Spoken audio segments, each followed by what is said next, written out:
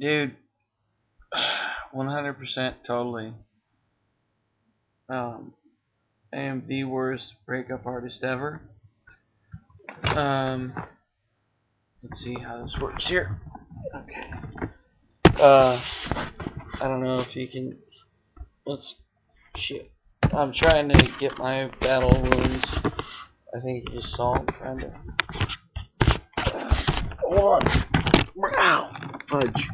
I hit myself in the face.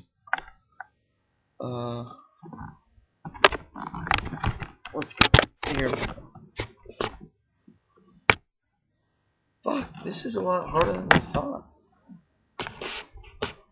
Well, anyway, I promise you that they're there. Pretty much what happened tonight was, in my own words, I broke up with Heather, which is my current girlfriend. She didn't take it too well. She decided to dump the beer on my head, hence the crusty appearance. And anyway, yeah.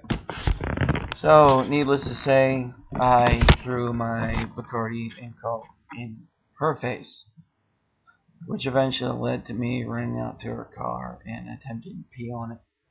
I couldn't actually pee on it because I didn't have the level of bladder control required, and mostly because I'm pretty sure I didn't have any urine.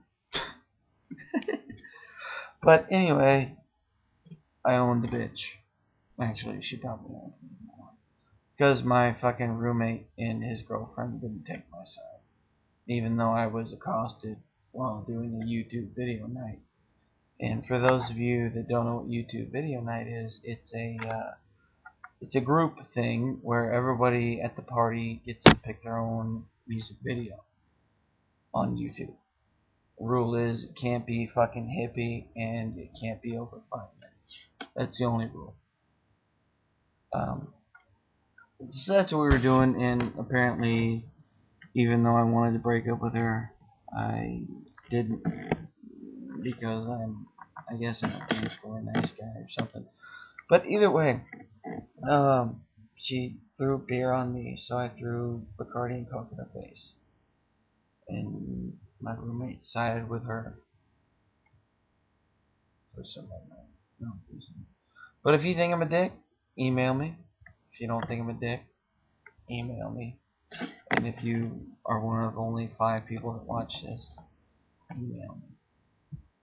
And for the second here, I'm gonna try and stop. Holy crap, this went for 3 minutes. Stop. How the fuck?